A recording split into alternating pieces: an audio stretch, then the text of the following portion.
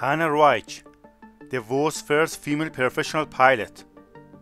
Hanna Reitsch was a German aviator and a test pilot.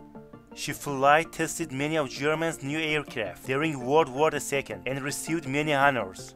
Reitsch was among the very last people to meet Adolf Hitler alive in the Führerbunker in late April 1945.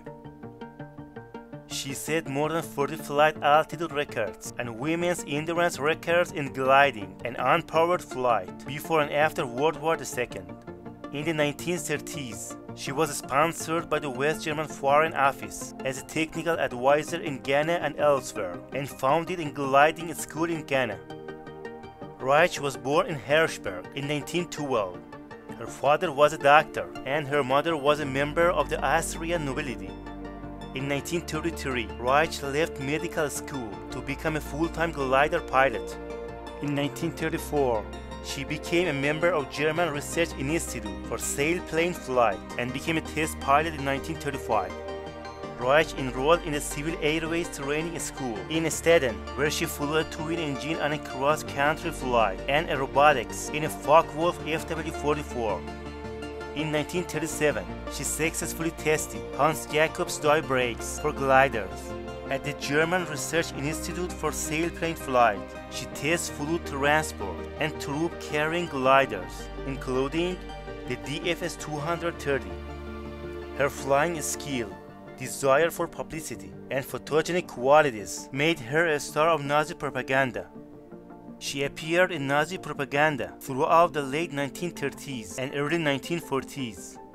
Reitsch was the first female helicopter pilot and one of the few pilots to fly the Focke-Achilles FA-61, the first fully controllable helicopter, for which she received the Military Flying Medal.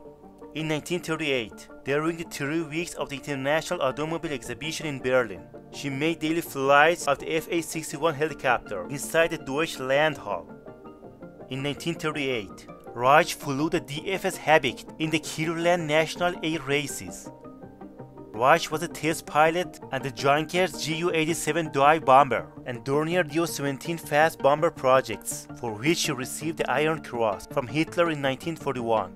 Reitsch was asked to fly many of Germany's latest designs, among them the rocket-propelled Messerschmitt Me-163 Comet in 1942. During the last days of the war, Hitler dismissed Hermann Göring as head of the Luftwaffe and appointed von Göring to replace him. Von Göring and Reitsch flew to meet Hitler in the Führerbunker. In Berlin, Reitsch landed near the Brandenburg Gate. Shortly after midnight, on the 29th of April, Reitsch and von Göring flew out of Berlin. This was the last plane out of Berlin. Reitsch was soon captured along with von Göring, and the two were interviewed together by US military intelligence officers. After her release, Reitsch settled in Frankfurt. After the war, German citizens were barred from flying powered aircraft, but within a few years gliding was allowed, which she took up again. In 1952, Reitsch won a bronze medal in the World Gliding Championships in Spain. She was the first woman to compete, and in 1955 she became German champion. She continued to break records, including the women's altitude record and her first diamond of the Gold Sea Badge. Throughout the 1970s, Reitsch broke gliding records in many categories, flying along the Appalachian Ridges in the United States. Reitsch died of a heart attack in Frankfurt in 1979. She had never married. She was buried in the Reitsch family grave in Salzburg. Many thanks for watching this video. Please subscribe my channel and like and share this video.